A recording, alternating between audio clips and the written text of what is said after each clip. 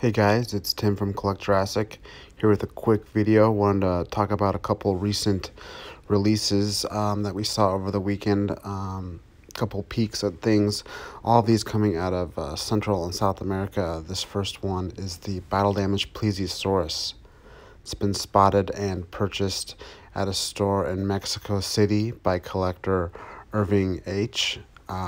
Put these pictures up on Facebook, but yeah, you can see in package the battle damage plesiosaur that everyone is very excited about, myself included.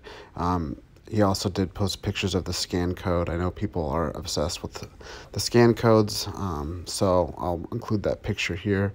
But yeah, looks like the figure is finally making its way to stores, hopefully coming to the U.S.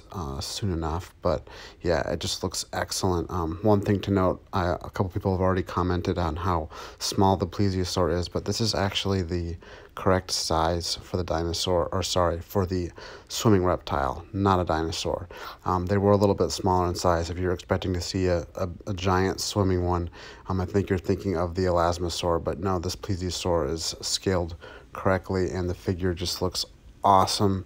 Can't wait to get another aquatic reptile like the mosasaur. Hope this is the first of many. But yeah, awesome figure.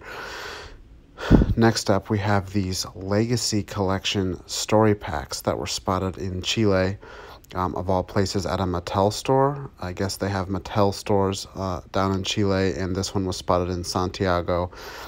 Two sets, Alan Grant and Muldoon, but the Alan Grant set is probably the coolest. Features a slight variant of Alan Grant with gray pants, and then a repaint female Jurassic Park 3 raptor, couple eggs, and a satchel to carry the eggs in. Set looks awesome. Love the repainted raptor and the eggs. Nice little accessories for the Mattel Jurassic line. But yeah, spotted in Chile along with the Robert Muldoon story pack that comes with a raptor that may or may not be a straight repack. Hard to tell with these pictures if the color's a little different, but also comes with Robert Muldoon, who is a repack with no variation on that figure as well. A little concerning that these figures were showing up first in Chile. Legacy collections usually, spotted at Target here in the U.S. first, so a little worried about what that means for these figures. Are they actually going to be coming out, or what? Legacy collection has, always been a little troubling at Target as far as distribution goes, and a couple dinosaurs that have been canceled. So we'll see and keep you updated. That's all I got for today. Again, I'm Tim from Jurassic. Be sure to head to the website for more pictures and information on these latest toy sightings.